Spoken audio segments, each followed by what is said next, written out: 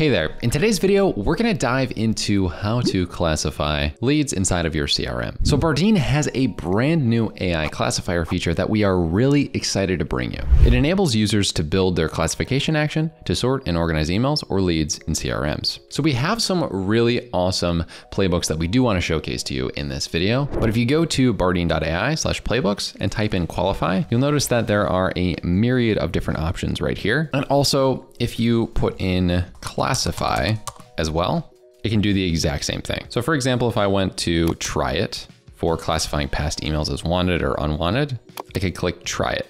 And then if I connect my Google Mail account, you'll notice that there is a classification task that is one of our new functions inside of Bardeen. And here I'm gonna have to specify or create the classifier that will organize my emails as invoices or receipts. So if you go here, I could start typing suggestions, or I can click on this customize classification task.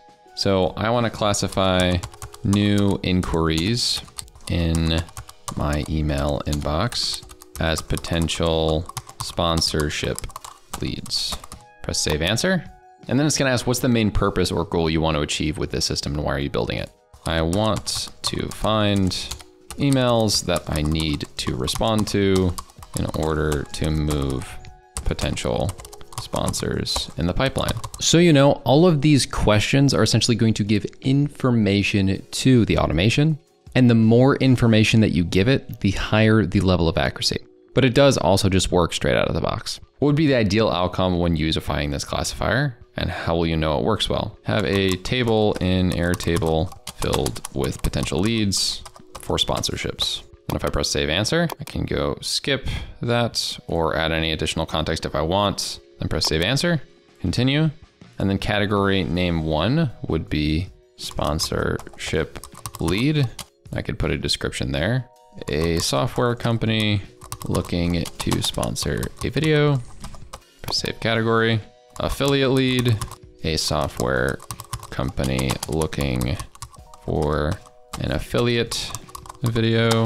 Then for me, I'm just gonna continue because that should be it. Please give your classifier a unique name so you can identify it quickly when we're using it. So sponsor. So I can train the AI or not. Training the AI, I would essentially pick a data source and showcase to the AI what exactly it would look like, or I can continue without. So I can say specify a before date. If now is specified, any email that was received before now will be fetched. Let's try now, and let's do after. I'm gonna say after 2 months ago. Now I just need to add a table in Airtable.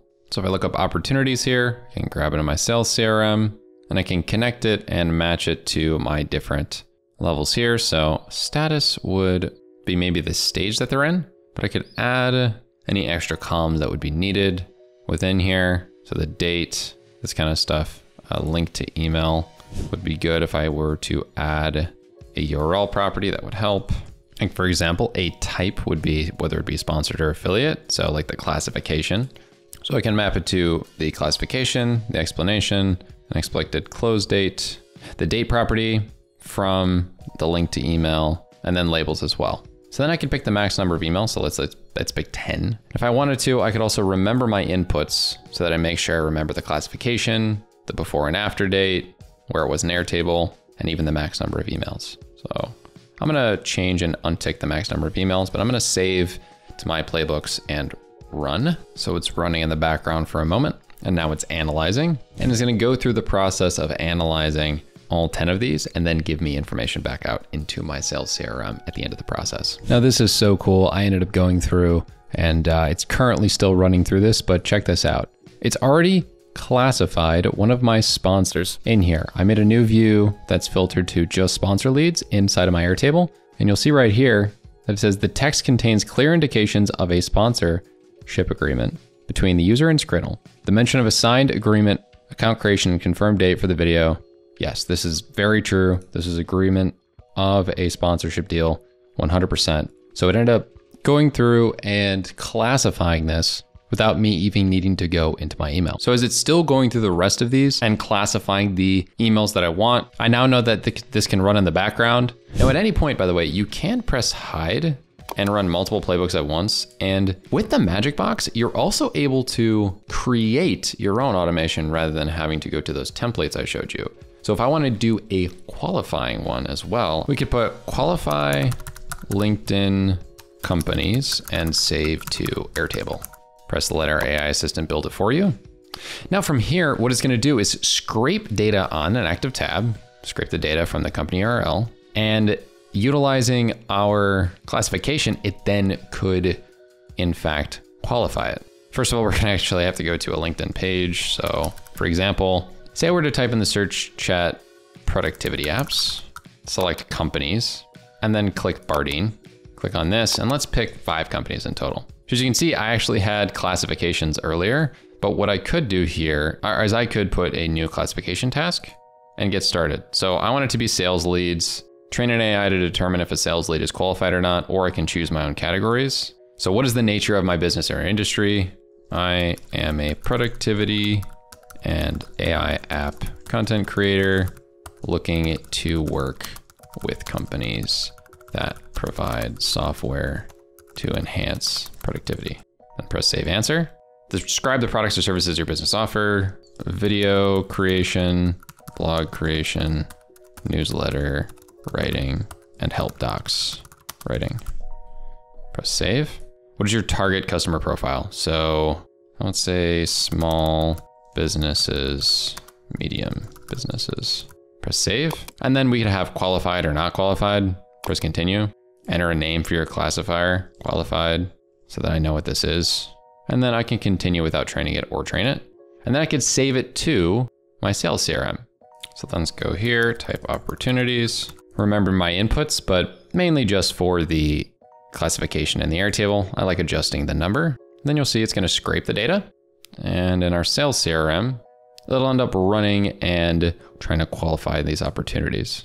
So you can see the names are even coming through, like Apps Alberta headline. That's actually some of the companies that are in there. So it's just grabbing the companies from that search and then trying to place it into our CRM and seeing whether they're qualified or not. So it seems like none of those were qualified actually. Now a way that maybe you could fix that is if you were to create a new classification, grab sales leads, and then put in your information again, and train it with some leads that you already have from different places like Salesforce or HubSpot or Pipedrive. Any of these different tools are going to really help give some context to it so that it enables it to get a better qualification. And now you'll notice here that a couple of different companies were captured as to whether they were qualified or not. And also with Bardeen, you're able to map different data automatically, like the LinkedIn profile. As you can see right here, this hyperlinks out to the Calendly account on LinkedIn. And then as well, you can see that it's a company based in Atlanta, Georgia with 501 to 1,000 employees. And that is reflective here.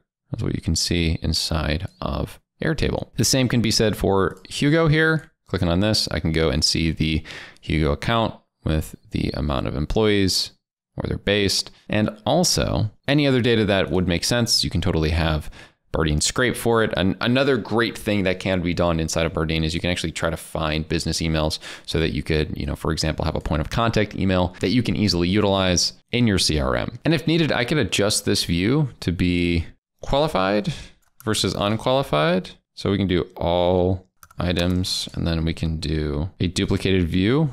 That would just be for qualified. So we do qualified items, go to filter, qualified or not, do qualified. And then you'll notice that just Calendly shows up in the qualified or not section here.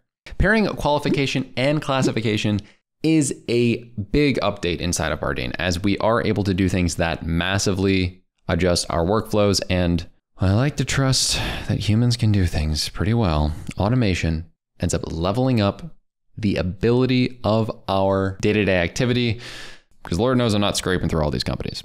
No, that's not a thing. Calendly, thank you for popping up in here and making my day better. If you like this video, make sure to leave a like, check out our Magic Box tool and these different playbooks with the classification and qualification updates today. Also, make sure to like, subscribe, and we'll see you in the next one.